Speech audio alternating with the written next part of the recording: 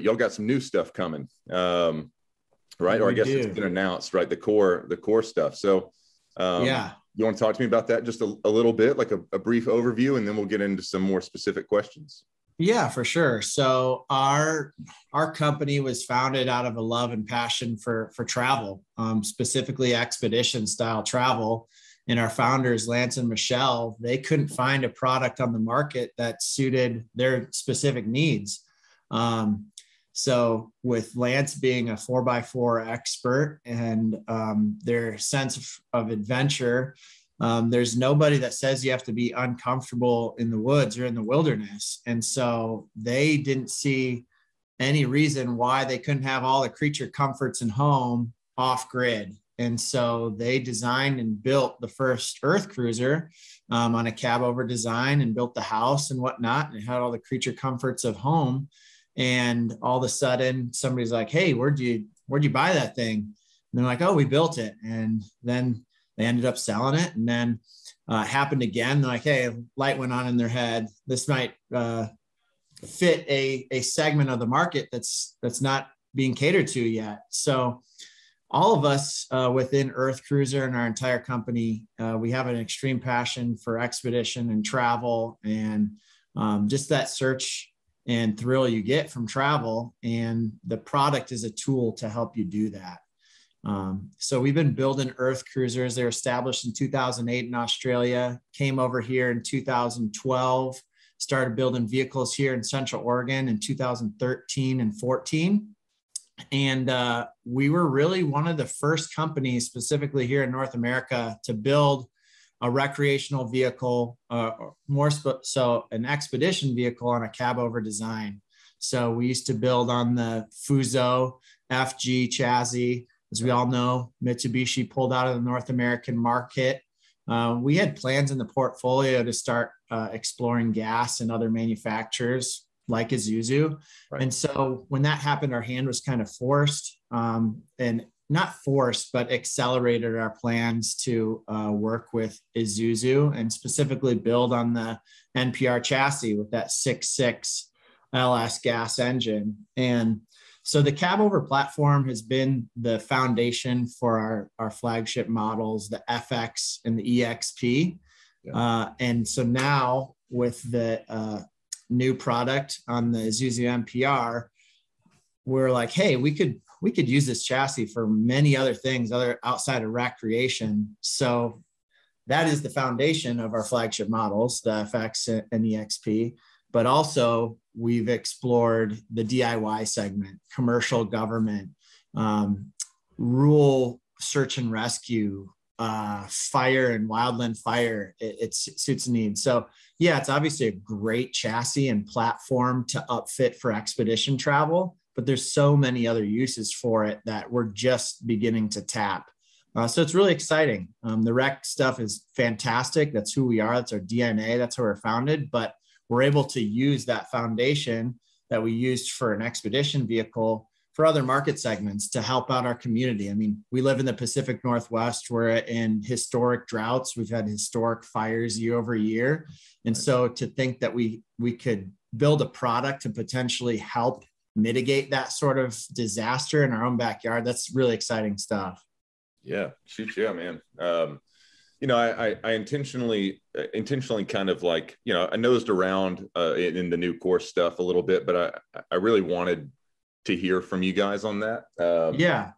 And so, with the new Isuzu chassis, is the main idea, I mean, I assume EarthCruiser is going to be building, fully fleshed out rec vehicles and overland rigs. Absolutely. Yeah. That's still a major part of our business. And it's the foundation for our FXs and EXPs today. It's outfitted on a Isuzu NPR chassis.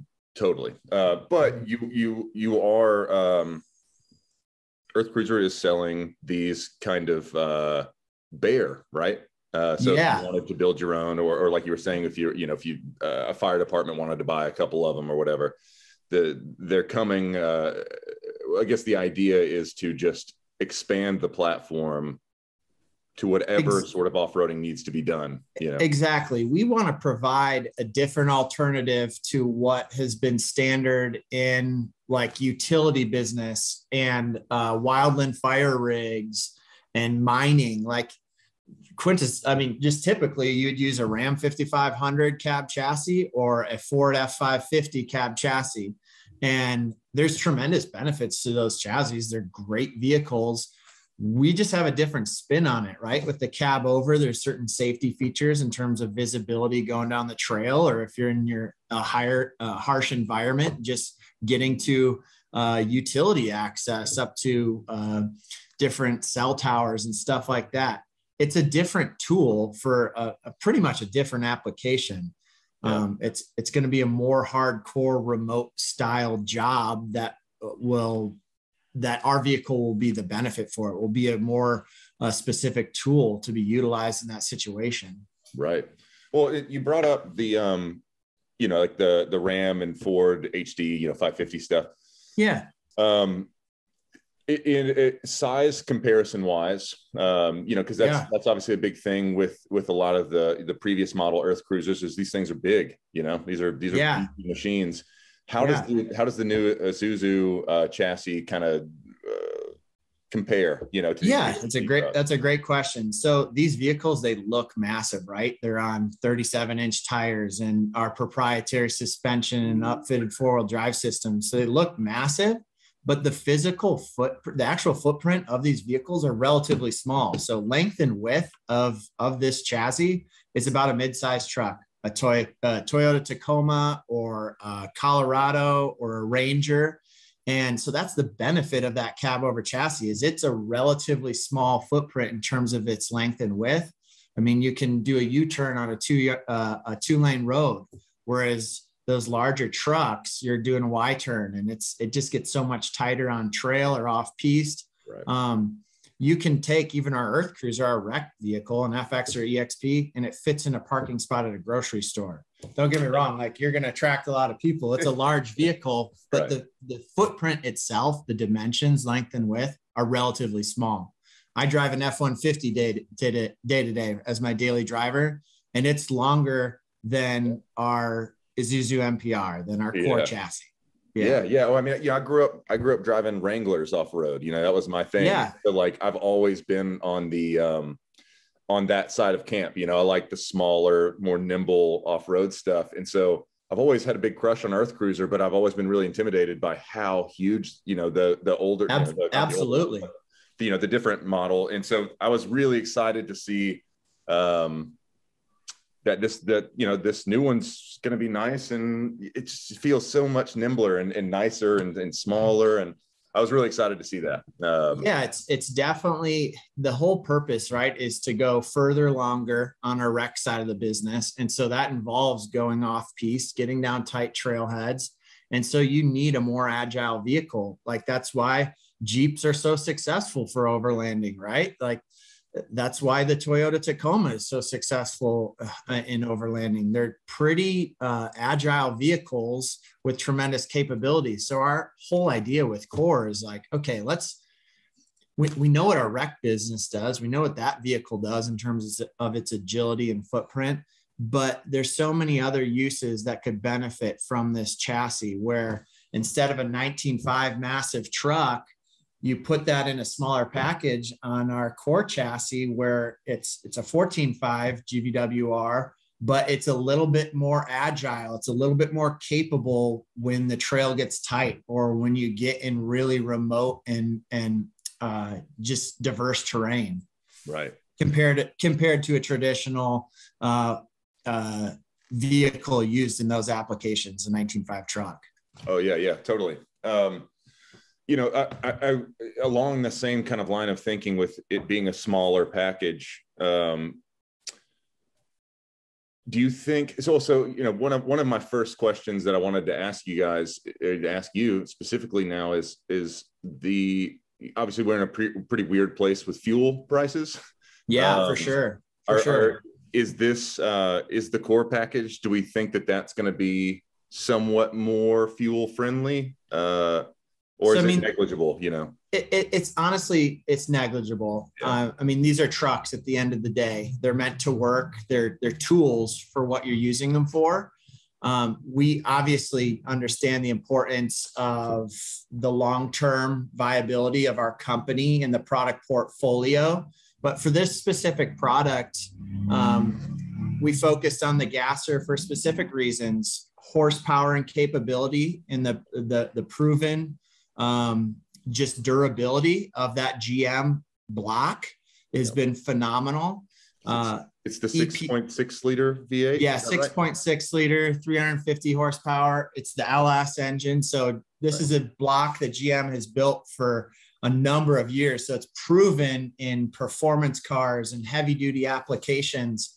So the new shiny stuff is always fantastic, but at the end of the day, we don't just build a vehicle. We have to support our customers. So our entire business is built around that customer support. So the education of what the product is and isn't, the education of how to use it, but then more importantly, the support staff you have behind that product, which we are experts in. So most of the parts on this vehicle are off the shelf.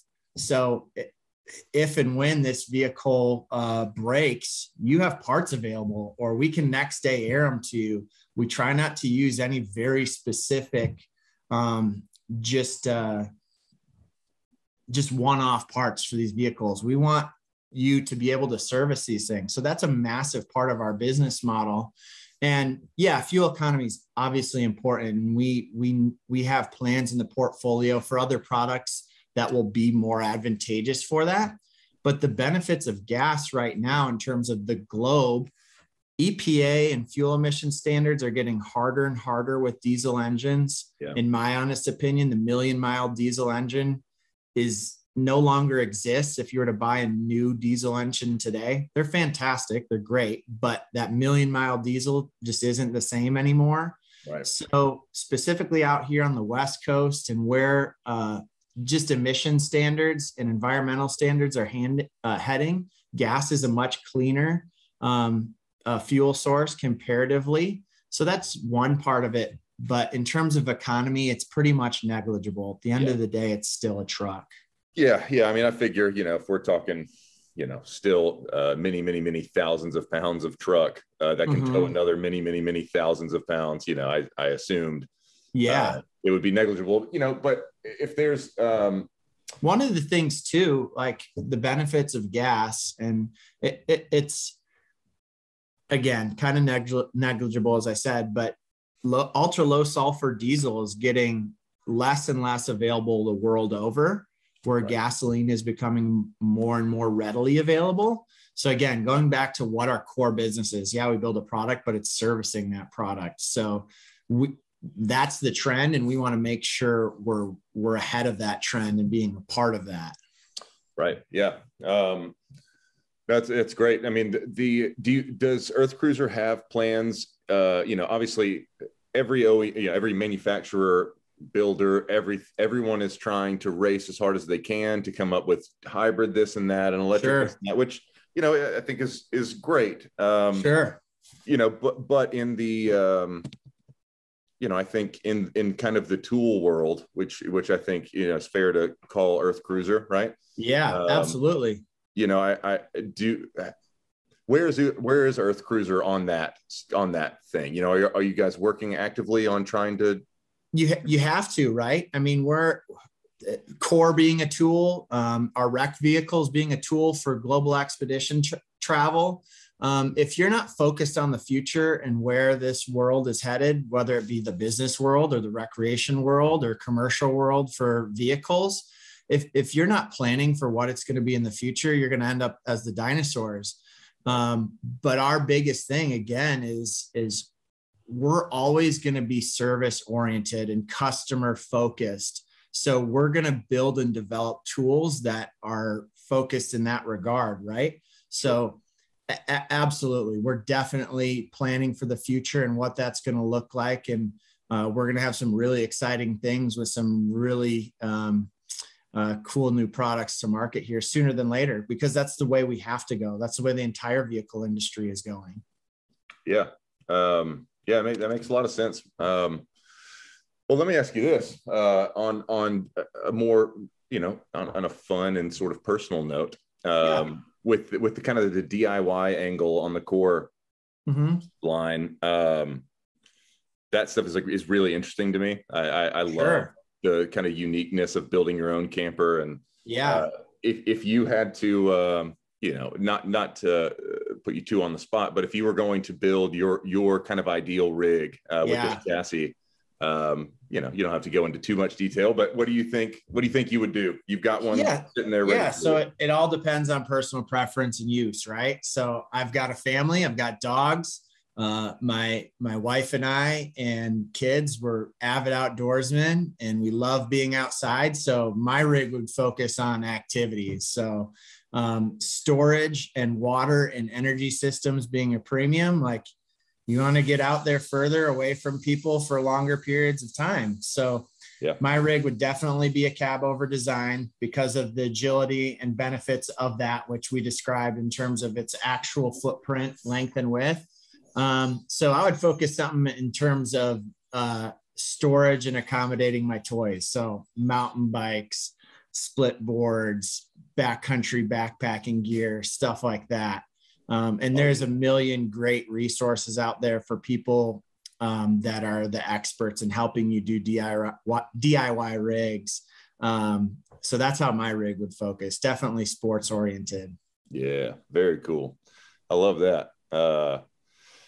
And so I was also wondering this. Obviously, these are, EarthCruisers aren't cheap machines. There's a lot going into these things. For sure. As someone who, your position is you're the sales manager. Is that right? Sales manager. Correct. Yeah. Right. So obviously you've got to spend time in these vehicles in order to sell them and to know the product. How does that work for your, for employees? How do you interact with the product? Yeah, absolutely. So we're a relatively small company still. We have just over 40 employees. Our sales team is relatively small, but again, part of being EarthCruiser is the lifestyle, right? We're all adventurers. We all like to get outdoors. We all have a sense of travel and a passion for travel. So it's absolutely essential that we get our employees and key stakeholders in our vehicles constantly. So just from a sales team's perspective, I'm upset with my team if they're not using our demo vehicles, right? You have to get in the vehicle and use it to know it and understand it. And that's one of the things that differentiates EarthCruiser, honestly, is we developed this product and these products out of a void in the marketplace. There wasn't a product there for the way we wanted to explore and travel. So we developed the product very specific to cater to that. So there's a reason for the rhyme in everything we do. What I always encourage customers when they say, "Oh, why don't you add this, that, and whatever idea they might have," said, "That's fine. We can absolutely accommodate that. But why don't you try using the vehicle for 3 to 6 months? And then if you still want us to change that, then we'll do it. Live in the vehicle, use the vehicle as it's intended to be used, and then see if you'd like to change it." Because we've done that. That's how we develop our vehicles. It's living in these vehicles. It's doing months and months of expedition travel in these vehicles. It's doing extensive 4x4 off-road testing on these chassis. So everything we do and develop is based off of our experience as an overall company. And that's kind of our ethos and how we design and develop our products. Right. Yeah. So y'all are spending a lot of time with the rig, You have to. Yeah. You have to. And Central Oregon is just a fantastic place to do that. We're just at the base of the Cascades. So we've got the Cascades and everything that has to offer. We have over 30 inland lakes within 30 minutes. We're in the high desert. So if you go east, we just have a ton of variable terrain and environments to test these vehicles, where most people don't have that diversity in geography this close. So we found that Bend is a perfect proving grounds for our product. Right. Well, that's what I was also going to ask is, as a sales manager, I have a feeling I probably know your answer to this question. And knowing the product, I have a feeling I know the answer to this question. But is there a like particular type of environment that EarthCruiser feels, that your products are particularly well suited? Like people have these things all over the world, and there's a bazillion different types of environments to ride them. But is there something really that y'all have in the front of your minds is like, this thing does this really well, So again, this is a generic answer, but we go further for longer. So if you want to truly get off grid and get remote for a sustained amount of time and be independent, where you don't have to, your only setbacks are going to be your fuel source and your fresh water source and your stamina. Right. That's what these vehicles thrive in. And that's why they have been so successful the globe over. I mean, we've shipped and sold these things all over the planet. So they thrive in remote locations. As cheesy as that sounds, that's what they've been designed to do. Yeah. No, it makes sense. And that was the answer I was expecting, I mean, but it makes sense. I mean, that's what the product is meant to do. Is personally for me, I like to get in the mountains. So I do a ton of backcountry split boarding. They're 4-season rec vehicles. So I like to get off piste and go into the Jefferson Wilderness and into the Cascades, where you park at a snow park for weeks at a time or days at a time. That's where these things thrive. But for me, that's where I like it.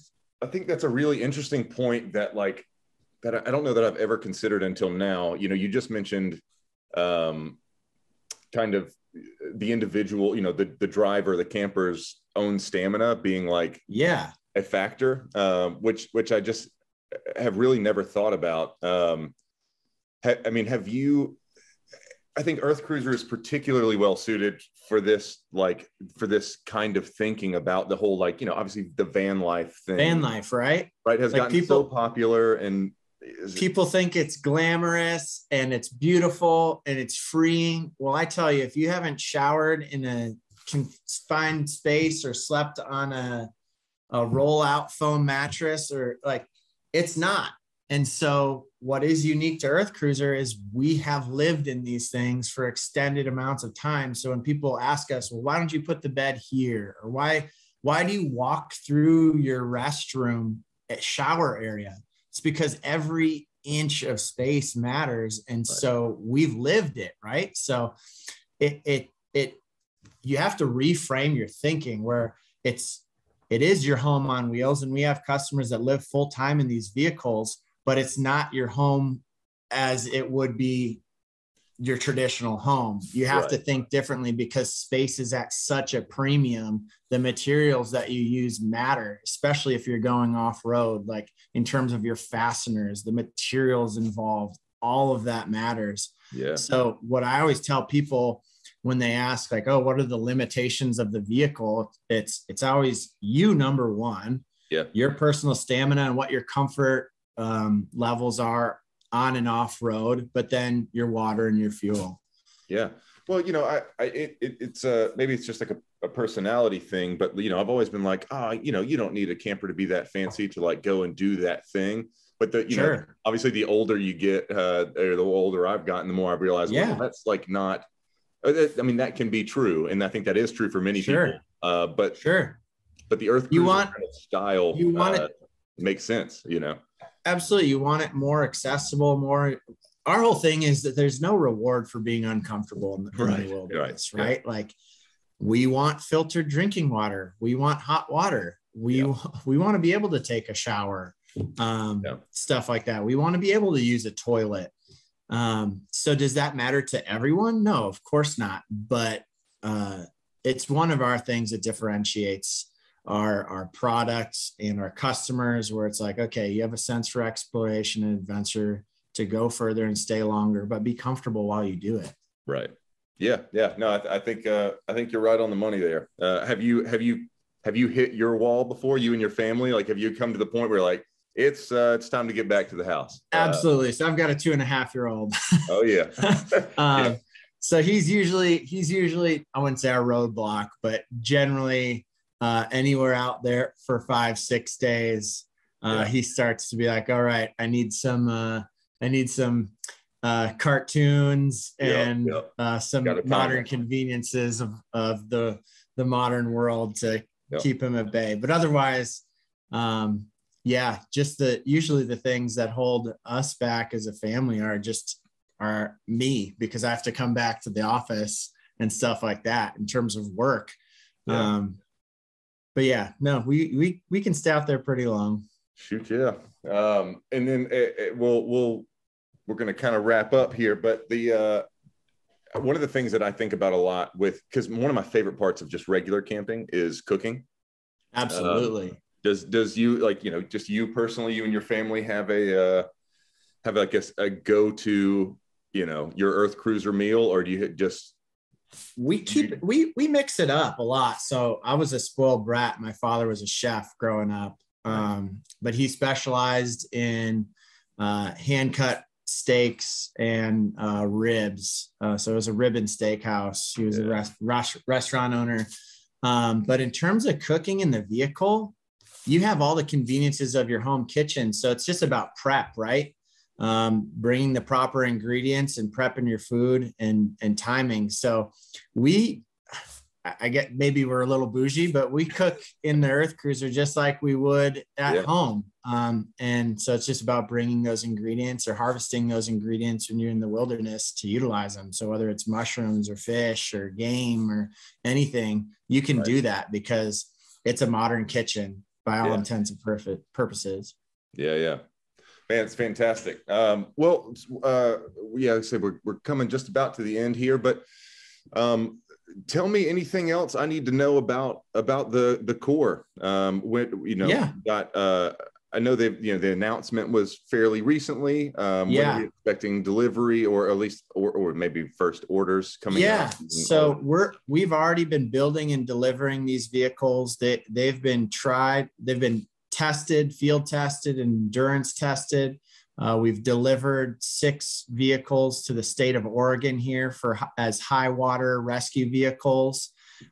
We've delivered a number of rec vehicles for DIY builders. So the vehicle is already out there in the wild, so to speak, being used. And we have this. It's definitely not easy for us to build. There's a ton of engineering and prototyping and research and development that went into the development of this platform, but we can turn a vehicle around pretty quick. We have build slots available early fall just for the Core chassis, because we're just stripping that Isuzu MPR and then upfitting it with our proprietary system. Whereas our rec vehicles, that requires building the house and energy systems and plumbing and all of that. So in terms of just chassis availability, we can pump those out pretty quickly. So it's out there, it's available. Yeah, it's fantastic. It's very exciting. I've been looking forward to this type of chassis coming from EarthCruiser for a long time. So we're pumped about it. We got to get you out here to Central Oregon, and we got to go for a test ride and show you our facility. Boy, you ain't got to tell me twice. I'll be out there. You just tell me when. Awesome. Yeah, man. Well, dude, I really appreciate your time, Shane. It's been really nice talking to you and learning more about EarthCruiser and the new Core stuff. So, Peter, it's been my pleasure. I appreciate your time and the interview. It's been great. Yeah, man. Awesome. Thanks so much. And hopefully we'll talk to you here for long. Absolutely. Take care, Peter.